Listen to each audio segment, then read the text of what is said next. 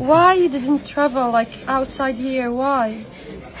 Because if I were to go outside, I would be like a monophic. It's okay, take your time, don't cry please, it's fine. And like take a breath, like okay? Every time I tried to say I'm here, but I had to say it in Arabic because they didn't understand my English. Oh.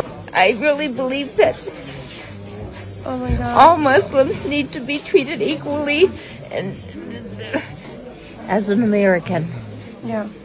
living in Gaza, I feel that all the Arabs in the world should be here helping, not just me.